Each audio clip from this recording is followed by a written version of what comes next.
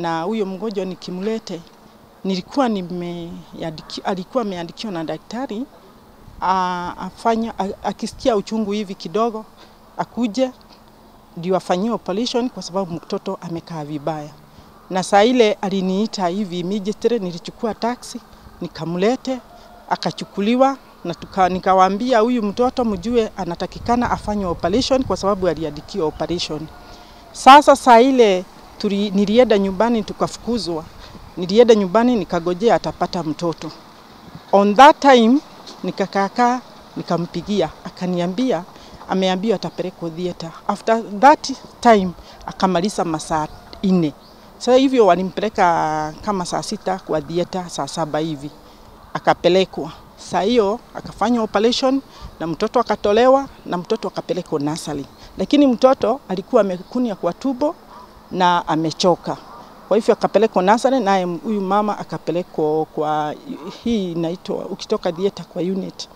Sasa nikakuja Sunday, akaambiwa akakuta mtoto ametabika, akaambiwa simunyonyeshe.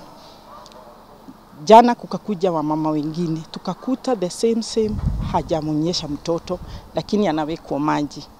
Sasa jana usiku akakufa.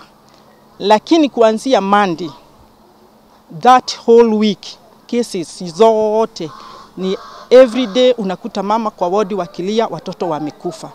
Wale wote wako incubator.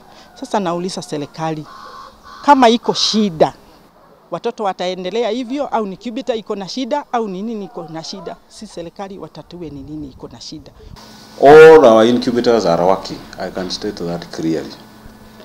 They are functional and they are available to the patients who need to use them.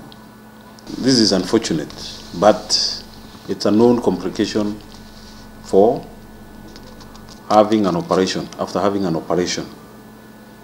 So we do expect, and any person going through surgery, we usually request for consent, because we know that not at all times we aspire to do the best and provide the highest quality to these mothers and their children and their relatives.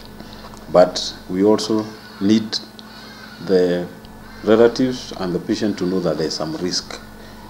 And wound infection is a known risk after cesarean section.